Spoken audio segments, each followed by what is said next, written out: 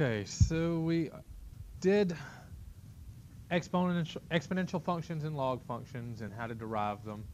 So now what we're going to look at are applications of exponentials and logarithms. So in this section 3.3, we're going to look at uninhibited and limited growth models. So we want to be able to find functions that satisfy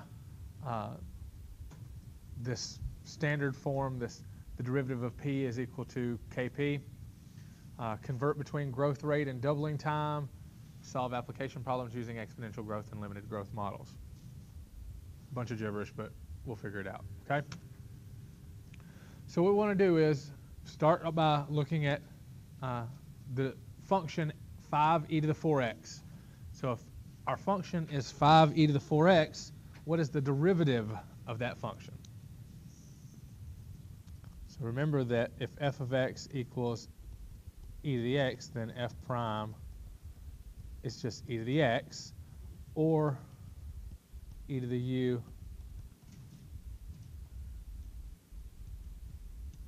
let's say y equals e to the u, then y prime is equal to e to the u prime.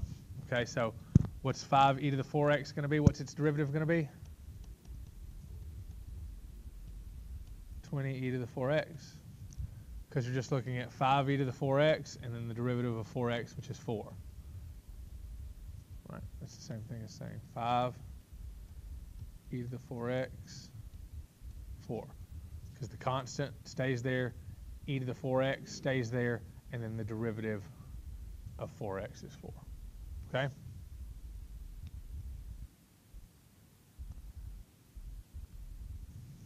All right. So if we have a function that satisfies this equation, if the derivative is equal to k times y, where we've just got a constant, this is true if and only if y is equal to c times e to the kx.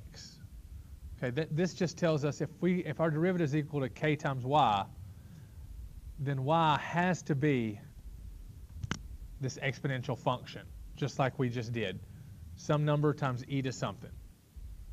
Okay? It's the only way to get this answer. Okay? Example.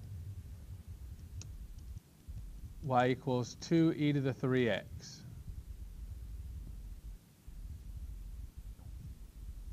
2e to the 3x. So here c is equal to 2, k is equal to 3. All right?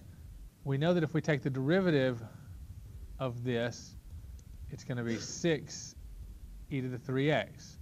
Well, isn't that just 3 times 2e to the 3x, which is ky? Okay, so it fits. This is basically our theorem saying that if it fits this, taking the derivative equals to k times y, then it has to be in the form of an exponential. It's the only time that that happens. All right, so find the general form of the function that satisfies this equation.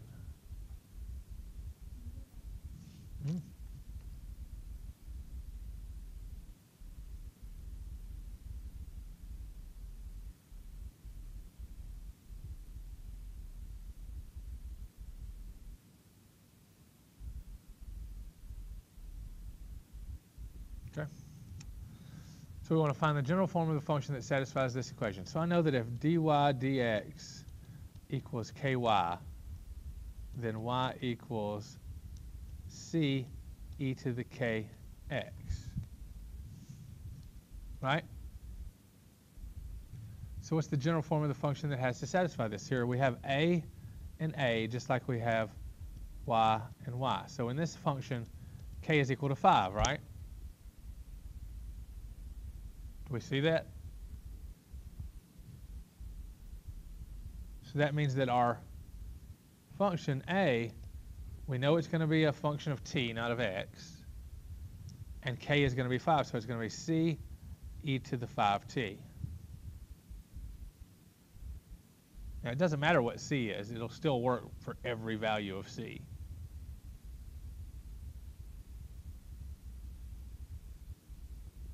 Okay?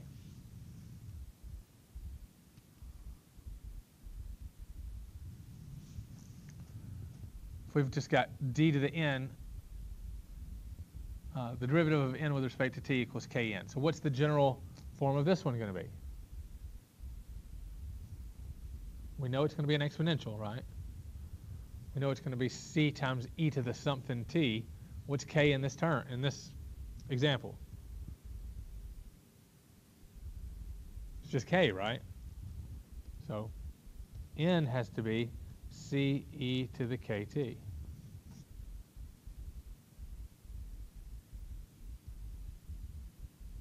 Okay?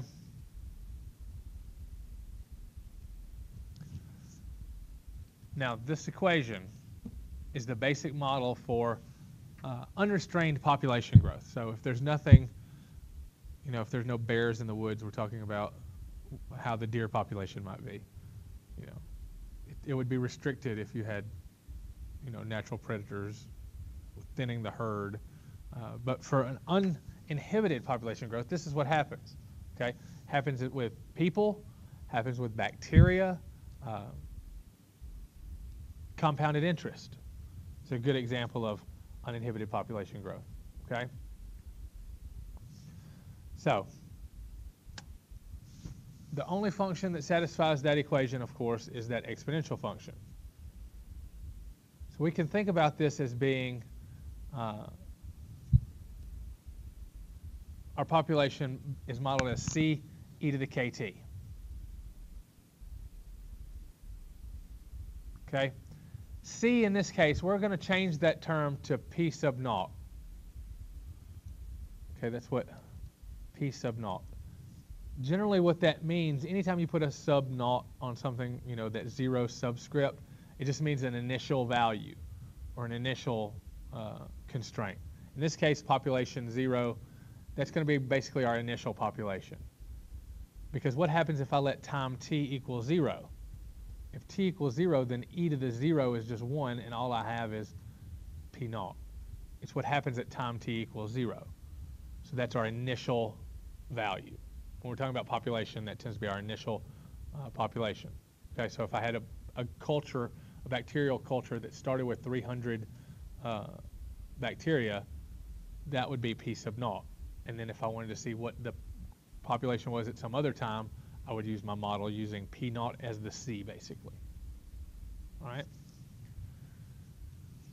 Now, let's look at this example. Say we have an amount, p sub naught, in dollars, and it's invested in a savings account where the interest is compounded continuously at 7% per year. So we're given this d sub p, or dp of dt equals 0.07p. So what's k in this? K is 0.07. What is c?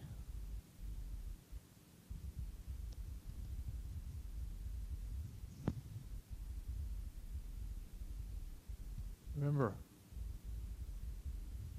c becomes P0, right?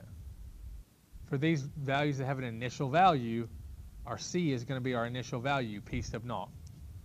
And that's what they give us, P sub naught. It's whatever amount we're investing. So what's our formula going to be for P? It's going to be P sub naught E to the RT. And if we remember our interest formulas, compounding interest was PERT, right? Principal times e to the RT. Principal is just what you started with, P sub naught. It's how much you invested. So that works out with the interest formula that we already knew. All right, so suppose that we invest $100. How much will we have after 1 year? P sub naught e to the RT. So what's P sub naught? 100. What is our rate? What is our K here?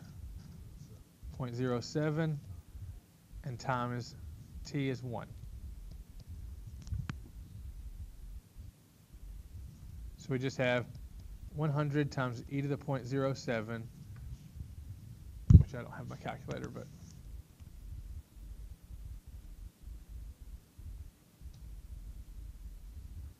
100 times 1.07258, so we get 107.25.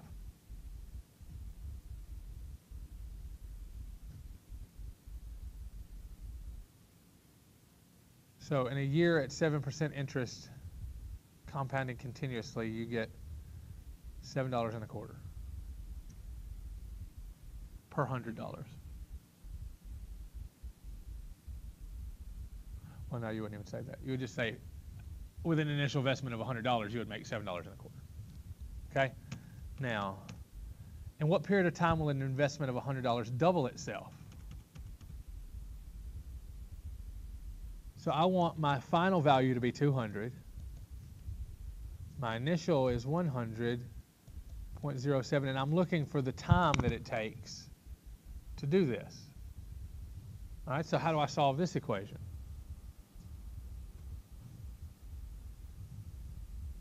We want to get the e by itself.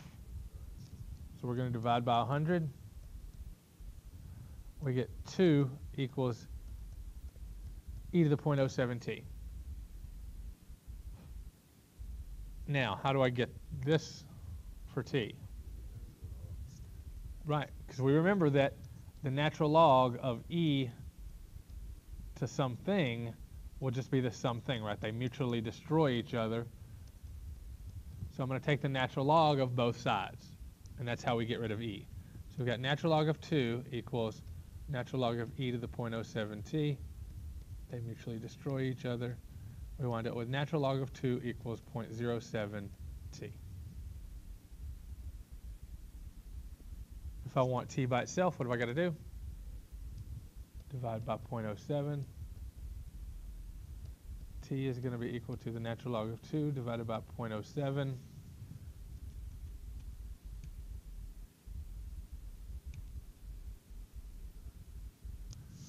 Approximately 9.9 years.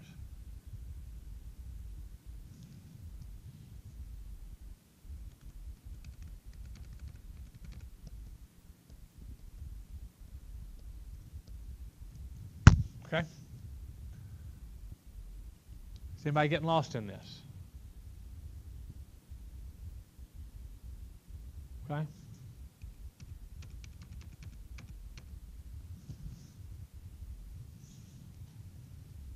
Now, we just showed a doubling time, how long it took to double. This doubling time is related to exponential growth rate k. Okay? So, we can say that t, the doubling time, is equal to the natural log of 2 divided by k. It's always going to work out that way, because let's look at this equation. If we've got this, twice of this, whatever twice of this is, we'll always wind up with e to the kt equals 2, right? Because we're going to have to divide the initial into what we're looking for. It's always going to be twice that, so it's always going to be 2. Okay, do we see that?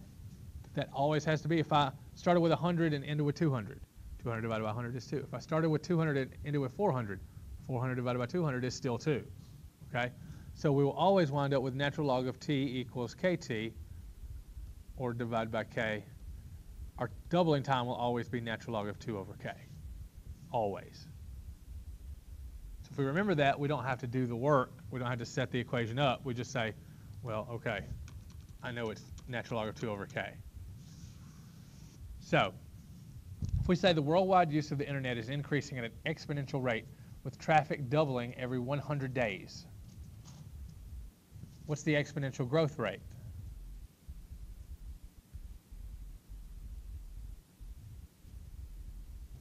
So how are we going to do this? Well, we know in 100 days we've doubled, right?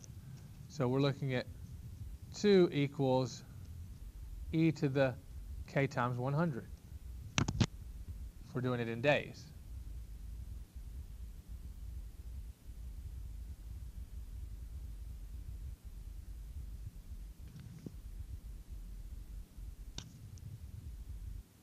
So natural log of 2 equals k times 100 divided by 100. K will be the natural log of 2 divided by 100. Which makes sense that if the doubling time, if t is equal to natural log of 2 over k, that k would be the natural log of 2 over t.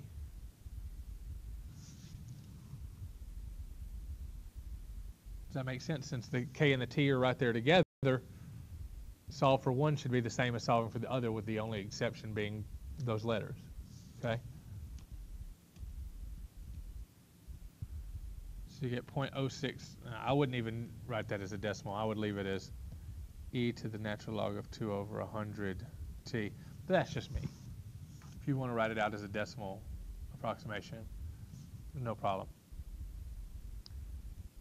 Oh, but it is asking for the growth rate. So it is asking for the actual growth rate. So you probably would do that if you divide it out. You get 0.006931. And as a percentage, that's just 0.69%. I wonder if that's true. I wonder if the internet, the number of people using the internet doubles every 100 days.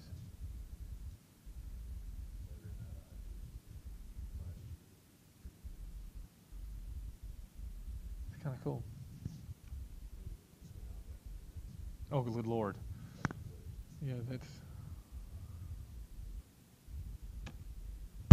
All right, so if the world population was approximately 6.04 billion at the beginning of 2000, and it's been estimated the population is growing exponentially at 1.6% per year, okay?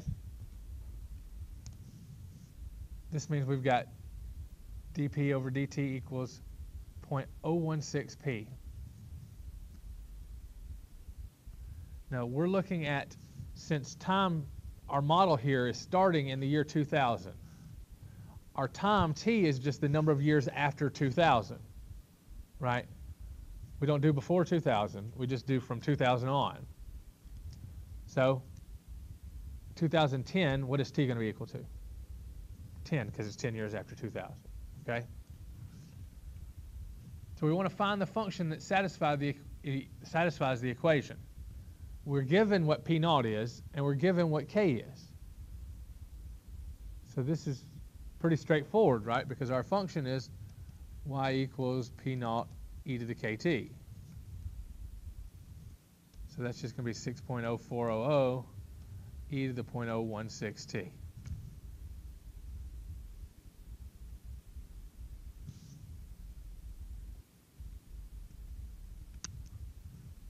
All right, now we want to estimate the world's population.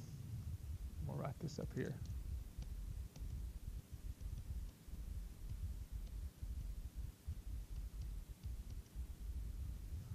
Estimate the world population at the beginning of 2020. So all we have to do is just plug in, that's t, not k, sorry. All we have to do is plug in t equals 20. So we get 6.04 e to the 0.016 times 20. And what will we get?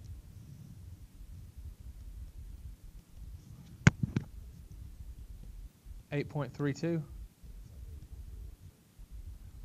Well, let's do 8.317. And this is billions, right?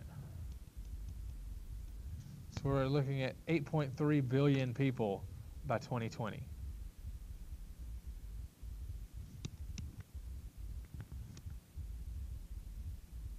How long will it take to double?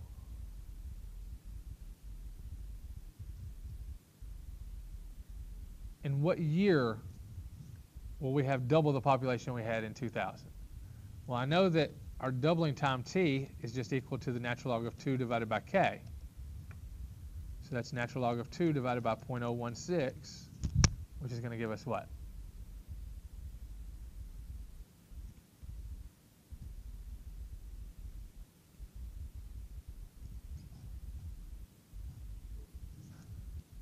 $43.32. So after 43 years, so in 2043, we'll have 12 billion people. Okay? That's in our lifetime. If this model holds. That's frightening. All right, so now we want to talk about limited growth.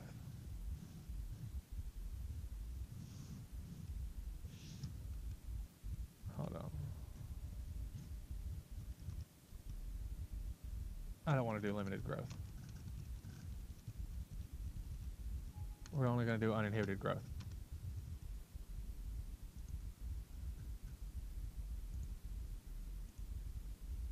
And then we're going to go over to, since we've done growth,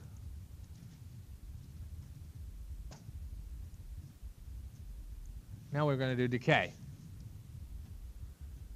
So now what we're looking at is a function that satisfies not the derivative equals kp, but the derivative equals negative kp. Okay? This is the difference between growth and decay, whether k is positive or negative. We want to talk about decay rate and half-life, very similar to doubling time, right? We're talking about how long does it take to half the amount we had, and then solve applied problems involving exponential decay. So everything here is exactly the same as it was with growth, with one exception. The k is now negative instead of positive.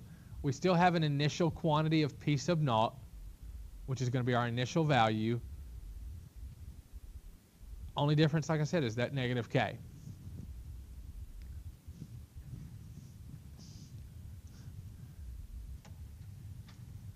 That chair is actually broken.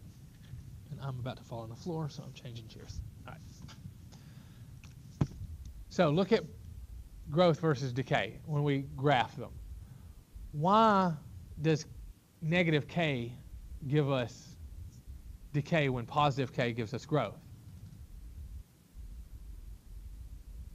Well, we know E is a positive number, right? We know it's a positive, well, we know it's a positive number greater than 1. Because remember, our rule was if a to the x, if a is greater than 1, you have exponential growth. If a is greater than 1, you have growth. If a is between 0 and 1, that's when we had this decay. We had that fraction to an exponent. We'll look at e to the kt versus e to the negative kt. So this is a number greater than 1 to a variable. That's growth. This, that negative,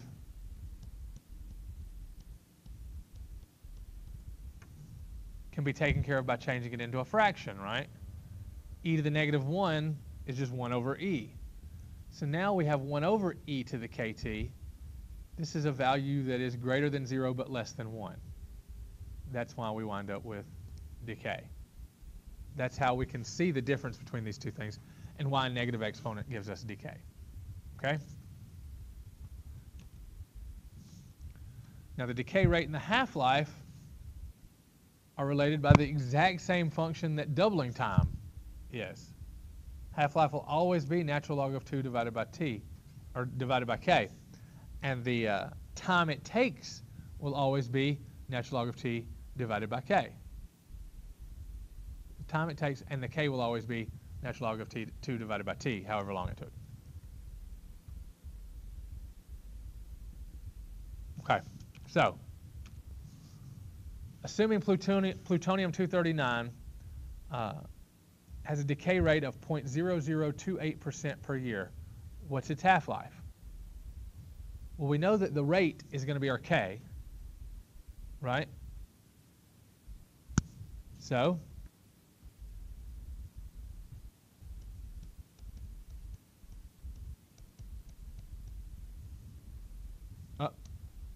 what did I do wrong? If you even saw what I did. That's percentage, right? So I got to add some zeros.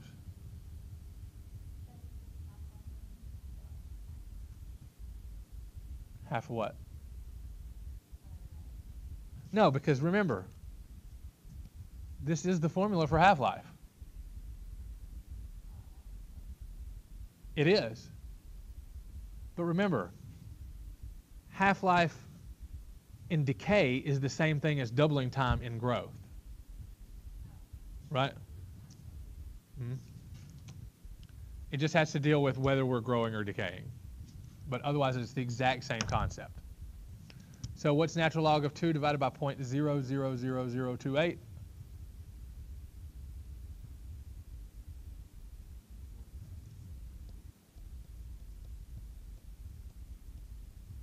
Almost 25,000 years.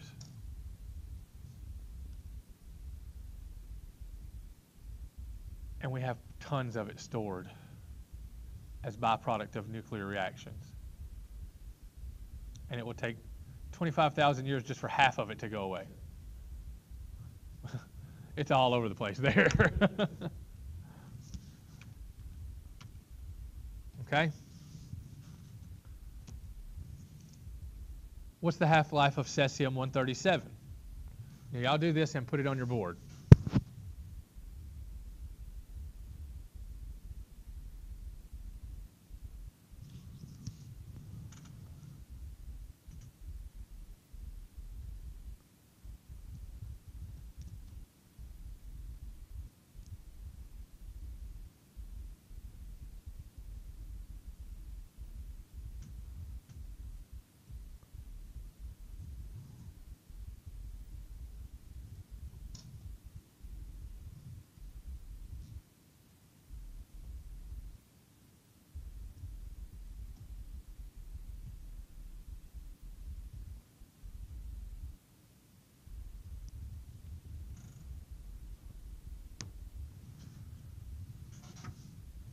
Yes.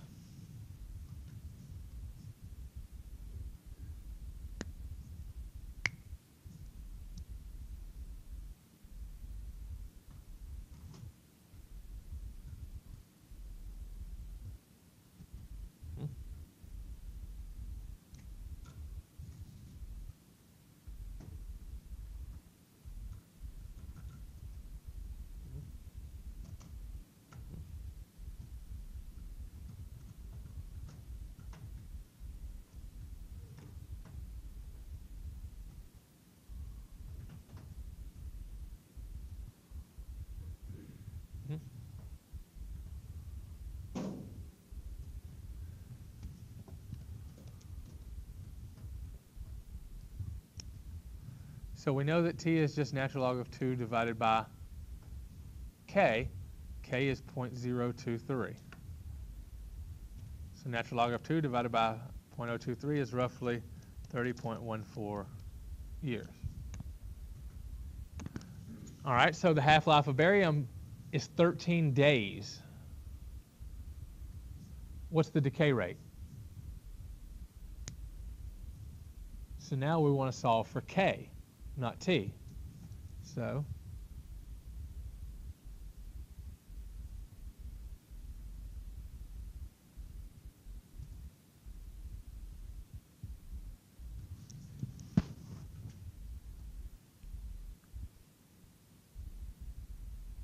remember, these formulas are exactly alike, except T and K are just backwards. So in this case, K is natural log of 2 over T, but T is 13 days. So what's natural log of 2 divided by 13?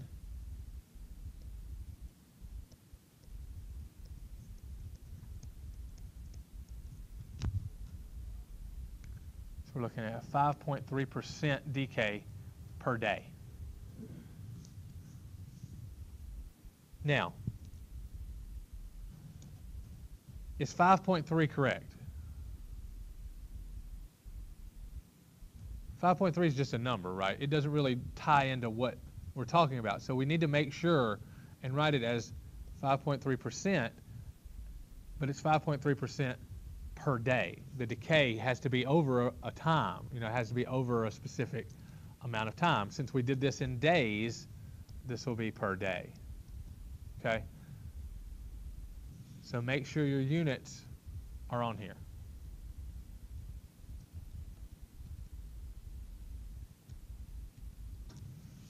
All right, here's a good application. Carbon-14 has a half-life of 5,730 years. The amount of carbon in different things, plants, animals, can be used to determine their age. So archaeologists have found that the linen wrappings from one of the Dead Sea Scrolls had lost 22.3% of its carbon-14. How old was that linen wrapping? This is what a lot of times they use for dating old stuff, because we can measure how much carbon is in something, and we can tell how much has been lost. So if we've lost 22.3%, how old was the linen wrappings? What does 22.3% represent?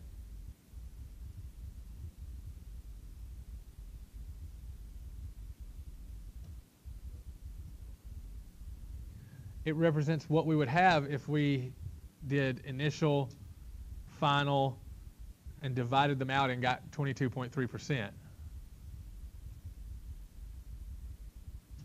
Okay? You can think about this as being 22 or 0.223 equals e to the negative kt.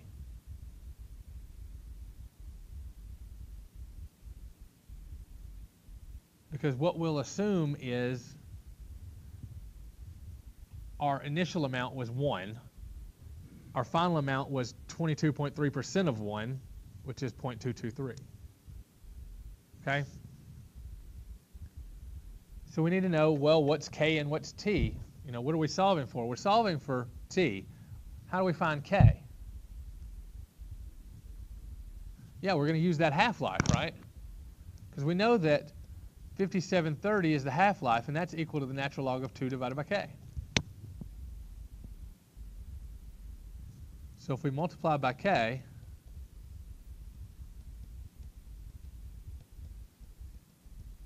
and then divide by 5730, we get that formula that K is equal to the natural log of 2 over T. So what's the natural log of 2 divided by 5730?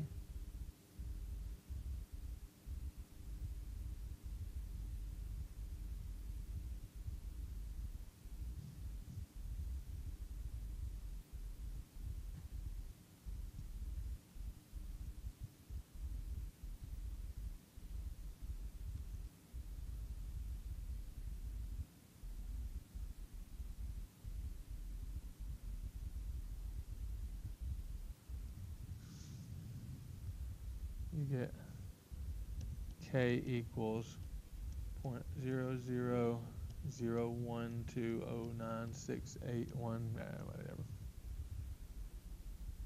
So if we plug that in up here, 0.223 equals e to the negative 0.000120 blah, blah, blah t.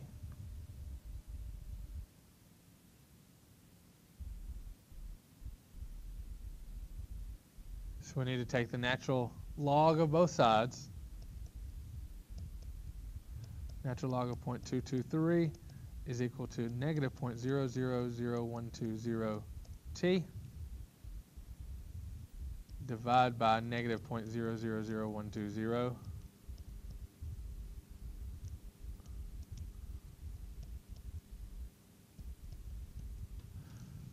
So you get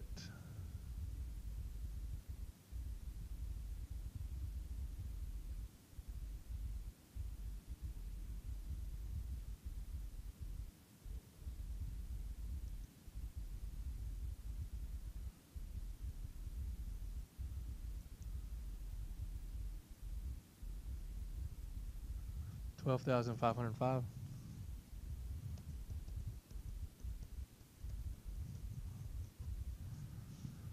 So we've got Dead Sea Scrolls that are dated to 12,500 years ago.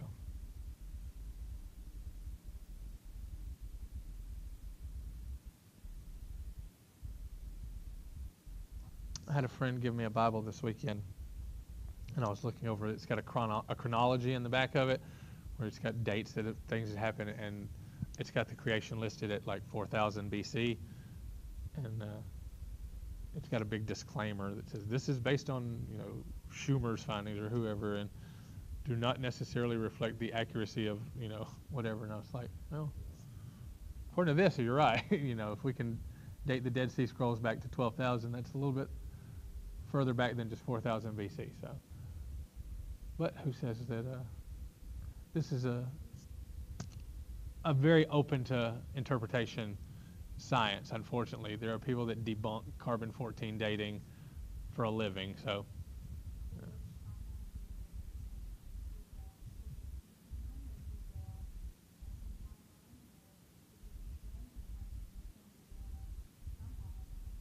what do you mean?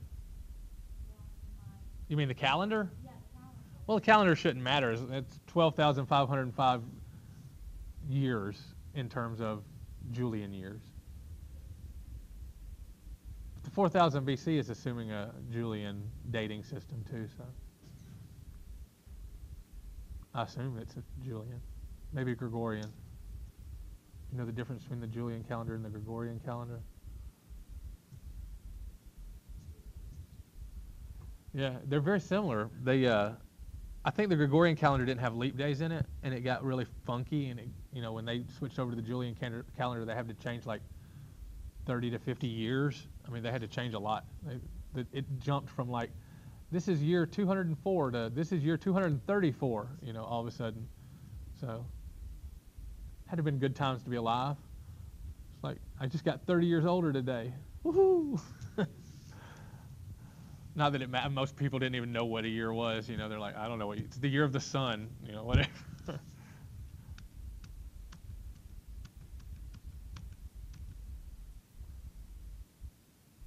All right. So how old is a skeleton if it's lost 60% of its carbon-14?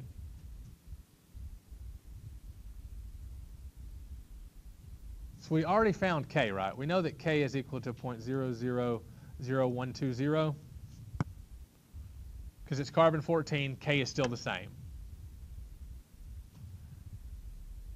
This is going to be set up as 0.60 equals e to the 0.000120t.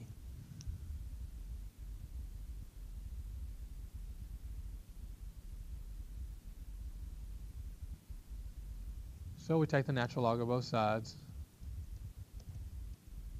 Negative 0.000120t divided by negative 0.000120.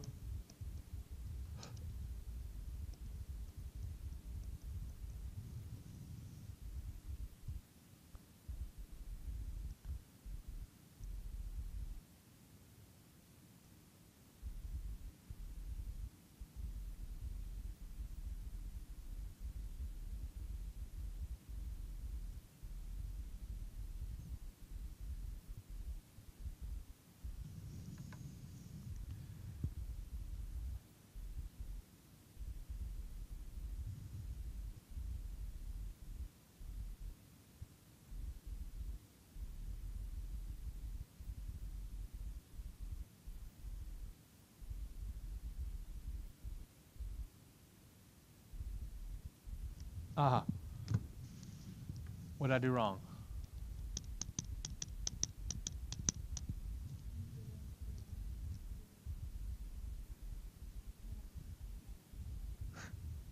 It's lost 60%, right? So what's left? It's only 40%, right?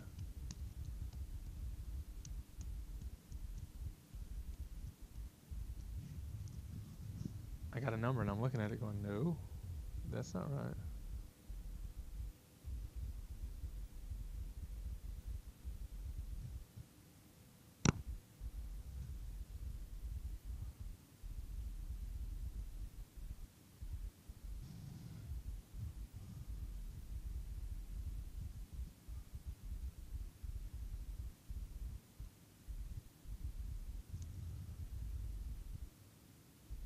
Well, that don't look right.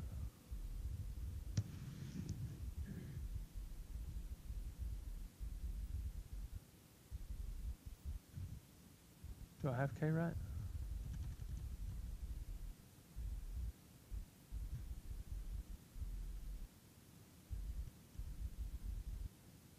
Yeah, I got it right.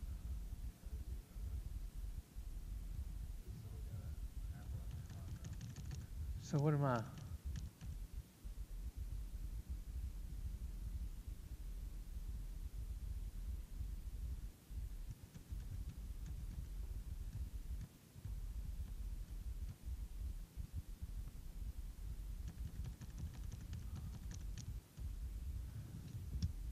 Same thing I did wrong in this problem. I did this problem wrong because I did 22.3 instead of what was left. Right, it lost 22.3, so oh, I hate when I do something wrong. I know y'all hate it too. This should have been, instead of 0.223, 0.777. Do y'all see why? If it lost 22.3, how much is left? That's the value that's on the left-hand side, is what's left. So that would have been 0.777, 0.777.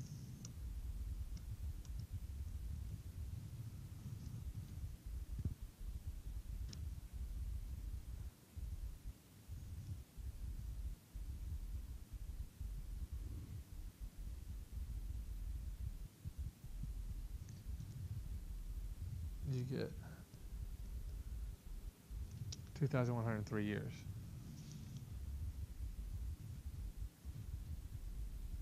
Which is better.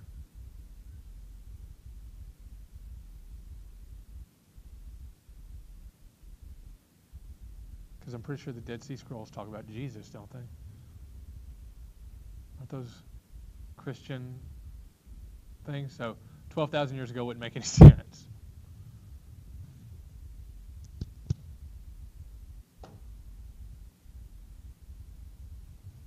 All right, so back to the other one.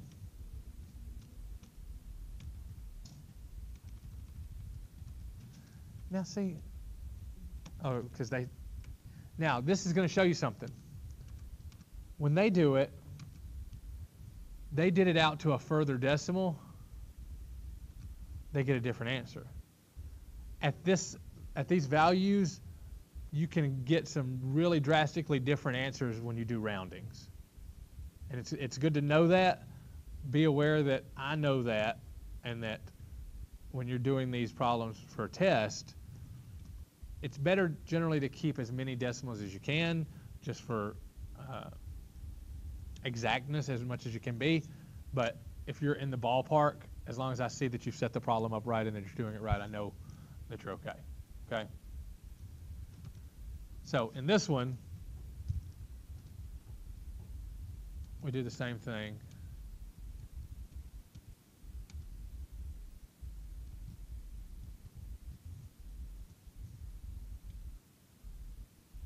So how old will that skeleton be? About 7,500 years old.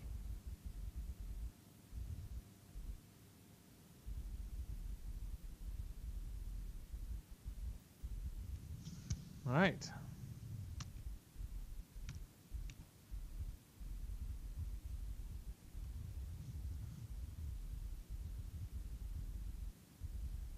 Say there's a birth and the grandparents want to make an investment so that this investment will grow, and then on the child's 20th birthday, they'll have $10,000. How much do the grandparents need to invest if it's compounded continuously at 6%?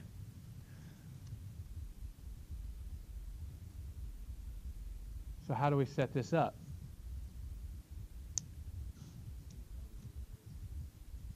Yeah, 10,000 is what we want, right? And it's going to be equal to our initial investment, which we don't know, e to the RT. What's the rate? 0.06. And what's t? 20 years.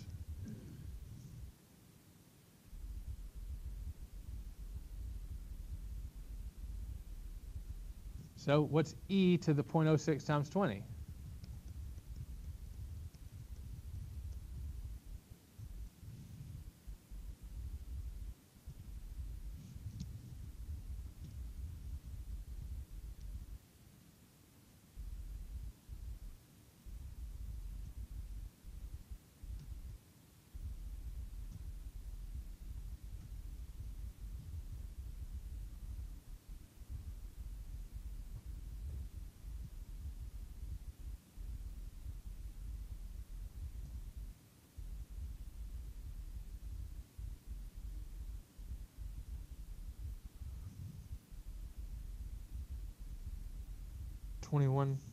So 21.236731.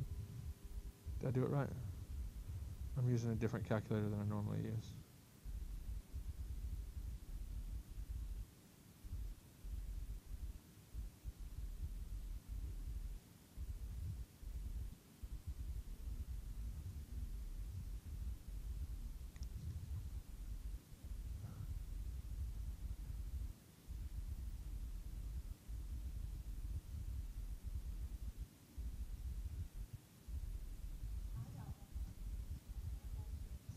.32.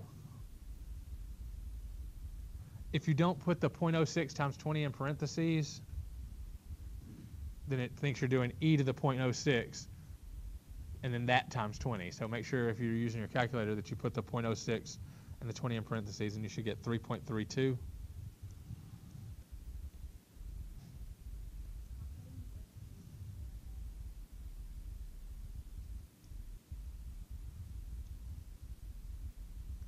Well, 0.06 times 20 is 1.2. So e to the 1.2 is 3.32.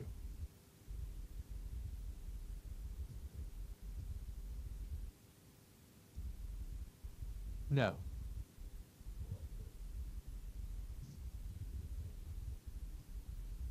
No. This is not decay. This is actually a growth problem. I don't know why it's in the decay section, but remember, this is just interest. We did this in the last section, you know. So when we divide by 3.32,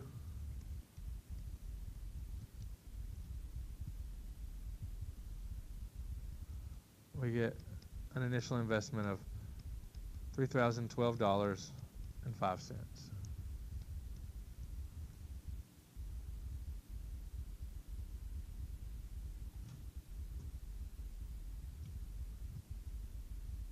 Okay.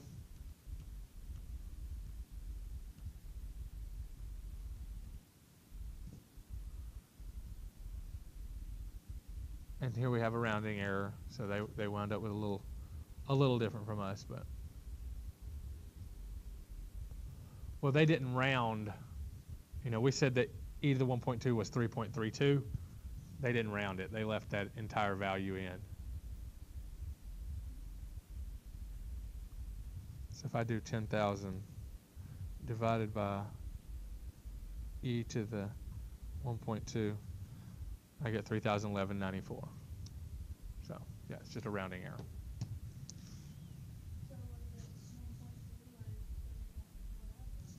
It's e to the 1.2. E to the 1.2 is 3.32. They just didn't say e to the 1.2 equals 3.32. Do e to the 1.2?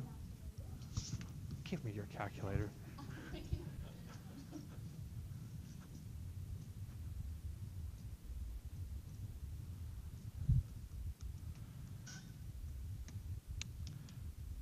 Hmm. 3.32. Let's see. 1.2 e 3.32.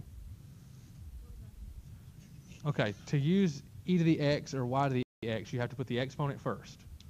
1.2 and hit e to the x.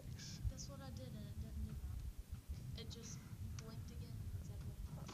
I'm sorry. I don't know what to tell you. Sometimes I can just touch them and they work. All right. Thus, the grandparents need to invest a little over $3,000. We're not going to do it for 4%. All right.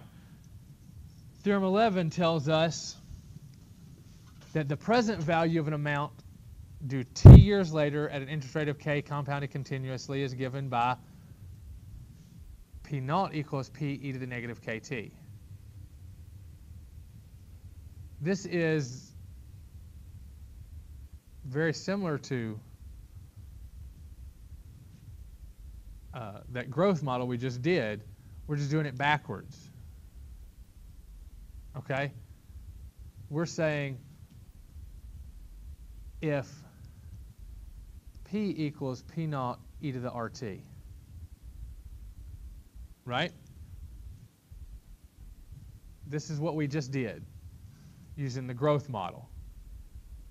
If we want to know what our initial investment is, we just solve for p naught, divide by e to the RT, e to the RT. That gives us p sub naught equals p, e to the RT is in the denominator. I can bring it up to the numerator and make it negative. So all we really did was just solve it for p naught, and then it becomes a decay problem. Because you're starting with a high value and you want to know what the low value associated with it is. If you don't want to remember this formula, there's no reason to, because it's just a straight derivation from the growth model. And if you remember PERT for compounded interest, then you can remember, PERT with a negative gives you the backwards of it.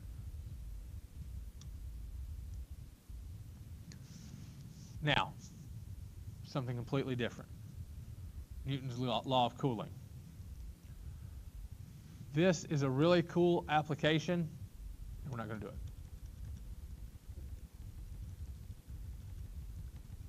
All right. So we have finished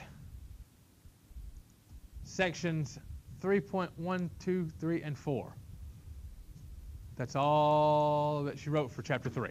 So what I'm going to do is I'm going to go through it. I'm going to tweak the homework and make sure there's no homework questions that deal with inhibited growth and Newton's law of cooling, first off. And then I'm going to make a take-home test.